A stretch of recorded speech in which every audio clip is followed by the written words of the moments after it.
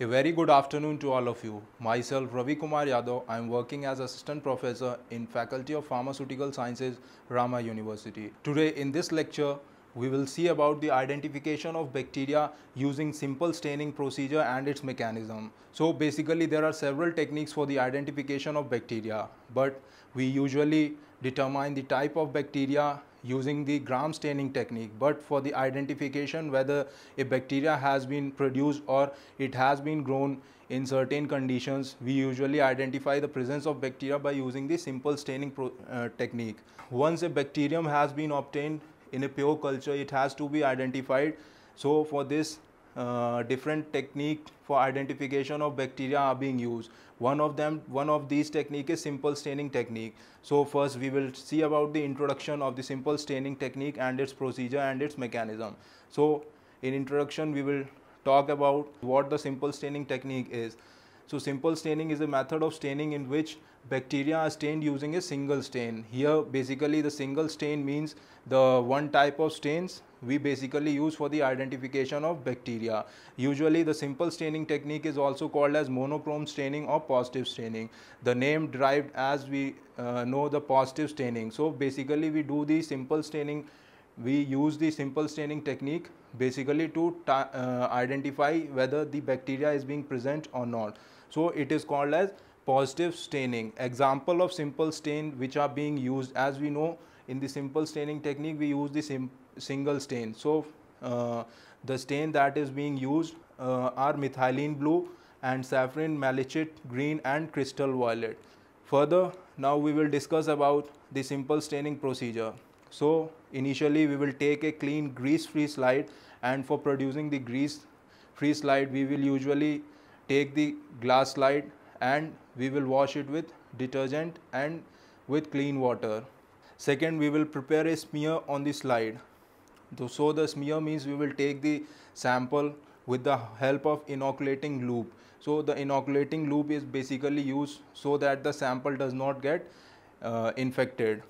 Secondly, we will air dry and heat fix the slide. So the smear that we have produced or that we have introduced to the slide, it needs to be air dried and it needs to be heat fixed. Basically for air dry we use the techniques such as dry heat we will provide or dry air we will use, so that the slide or the smear becomes free from the moisture and other components. And heat fix the slide, that means we will fix the slide, the smear gets adheres on the slide. Secondly, we will next we will flood the slide with the stain. So further we will do that, we will use any one of the stain that we use basically in the single staining technique, and we will flood the slide with the stain. Now we will allow the stain to react with the smear that is being produced on the slide for 3 to 4 minutes, so that the stain reacts with the smear that is being introduced over the slide. Now we will wash the slide under the running water so that the excess amount of stain gets removed from the slide. Secondly, we will air dry the slide and observe it under the immersion microscope or immersion oil microscope. Basically we use the immersion oil microscope for both the slide or the sample that we have to visualize under the microscope or for the microscope.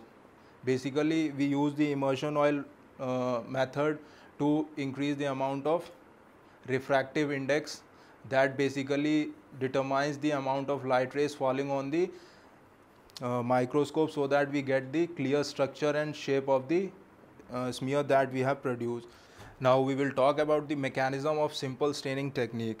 So the mechanism starts with this, that the cellular component of any bacteria has a number of carboxyl group which are present over on its surface, and these groups have the negative charge. So when the carboxyl group carry out any ionization reaction, it shows that COOH group. Basically here we can see that COOH group on ionization breaks down into COO minus and H plus. In nature, these H plus ions are present on the cell surface and further gets replaced by another positive charged ions like potassium and sodium. So when we take any one of the stain such as malachite green, it is having the chloride ion which is having the Cl minus charge over it, Cl negative charge over it. It has the Mg group which is bearing the positive charge. So when any ionization happens on the bacterial surface, that is COOH group breaks down into COO minus and H plus, and when we introduce this malachite green stain to it, so the Mg plus ion gets replaced to the H plus ions and it forms the bond, and further we get the staining. So its application basically is that it stains bacteria easily and helps in observation under microscope for easy identification of the bacteria whether it has been produced or not. It is also useful study in morphological character of cell, that is for determining the shape, size and arrangement of any cell. Thank you.